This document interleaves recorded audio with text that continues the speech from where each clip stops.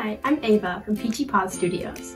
In today's video, I'll be showing you how to make an adorable travel case with a see-through window using solid vinyl and clear vinyl from Big Z Fabric. Let's get started.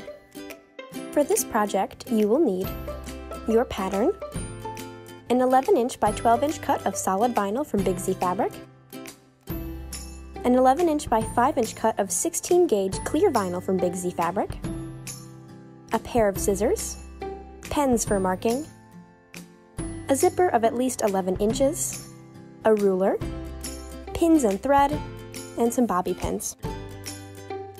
First, I'll start by laying down my solid vinyl, then fitting my pattern over top. I'll use my pen and trace around the window inside the pattern.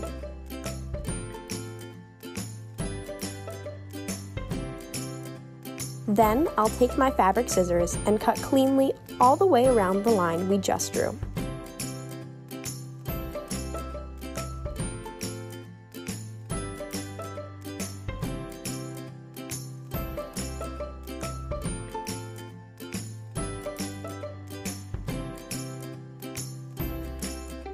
I'll grab my piece of clear vinyl and line it up with the top of my solid vinyl, covering the window we just cut out. I'll take my bobby pins and slide them over both layers of vinyl, pinning them together. I'll be using bobby pins in this project as to not poke holes in either type of vinyl. You can use wonder clips, but I find bobby pins to be less bulky. I'll take this to my sewing machine set to stitch length 3. I'll be very carefully stitching around this edge on our solid vinyl, attaching it to the clear vinyl underneath.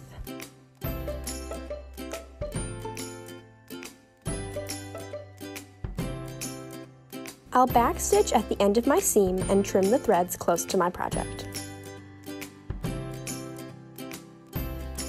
This is what our window looks like finished. Feel free to trim off the excess clear vinyl from the back side as well. Now, we'll place our zipper zip side up on the table, aligning the top edge of our zipper with the top edge of the right side of our vinyl piece. I'll slide bobby pins over this and take it to my sewing machine. I'll sew all the way down the seam very close to the zipper, backstitching at the start and end of my seam. You're more than welcome to use a zipper foot for this as well.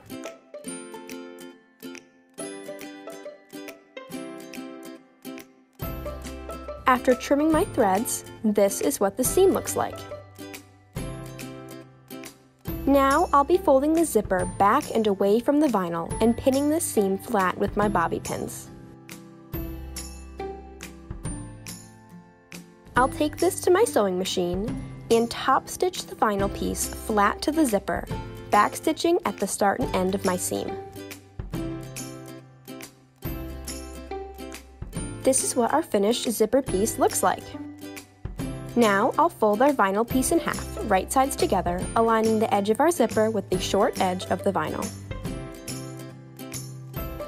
Just like before, I'll slide some bobby pins over both layers and sew close to the zipper.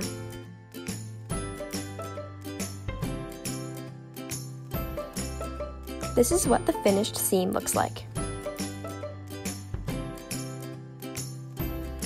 Now, I'll unzip my zipper from the inside, which can be a little tricky, and flip the zipper over to reveal the seam. I'll fold the vinyl back, bobby pin in place, and top stitch just like before.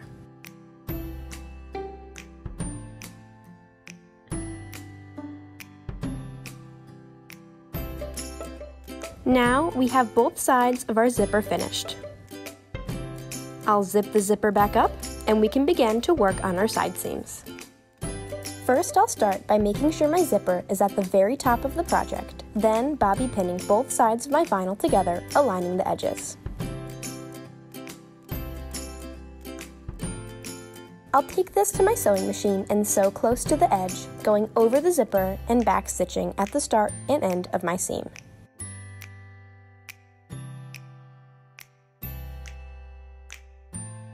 Here's what that seam looks like. We'll repeat the same for the other side, but first we have to make sure that the zipper is zipped into the middle of our project. This is very important because if we leave it where it was, it would be disconnected from the project after sewing. I'll then pin and sew the side seam exactly like the one before. Now we'll begin working on our hanging loop. From the piece we cut from our vinyl, I'll trim out a rectangle 1.5 inches by 6 inches long. I'll fold the strip in thirds and pin in place.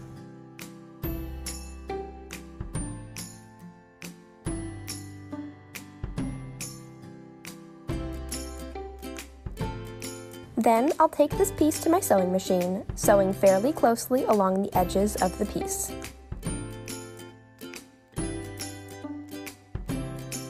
Once one side is sewn, I'll flip it right over and continue sewing all the way down the other side.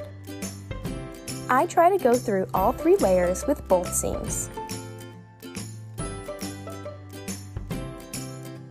This is what the piece for our hanging loop looks like.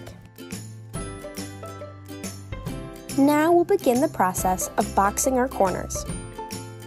I'll start by drawing a line 3/4 of an inch away from the seam on one of our sides. I'll extend this line up, then add another line 3/4 of an inch from the bottom of our case.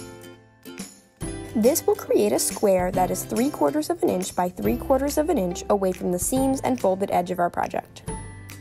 I'll mark out these squares over all 4 corners. Next, I'll take my scissors and cut along the lines on these corners, taking a square piece out of each corner. It can be hard to cut through the zipper, just make sure to take your time and go slow.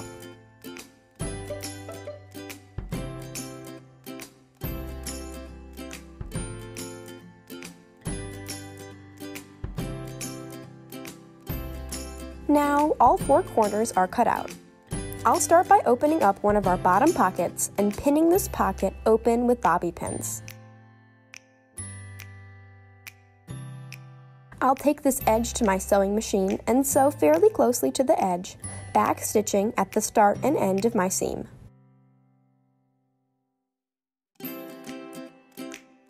I'll repeat this process with the other bottom corner. Next, we'll tackle the open zipper edge. Again, using bobby pins, we'll pin this pocket flat, making sure the teeth of the zipper on either side are very close to each other. Sew this opening shut just like before. Now with 3 openings closed, we'll need to work on the hanging loop. I'll fold the piece in half, pin in place with a bobby pin, and insert the desired length of loop into the open pocket of my last zipper corner. I'll add bobby pins to the sides and sew this opening closed, going over the loop piece and back stitching at the start and end of the seam.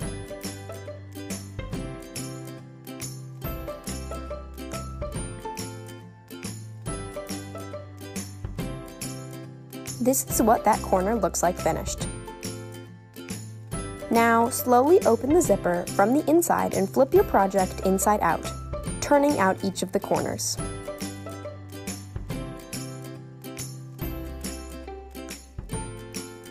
After all your corners are pushed out, your travel case is finished. Just trim off the excess material from the loop, and your case is ready to go. This travel case, made of solid vinyl from Big Z Fabric and clear vinyl from Big Z Fabric, is the perfect size to store items such as pens and pencils, toiletry items like your toothbrush and toothpaste,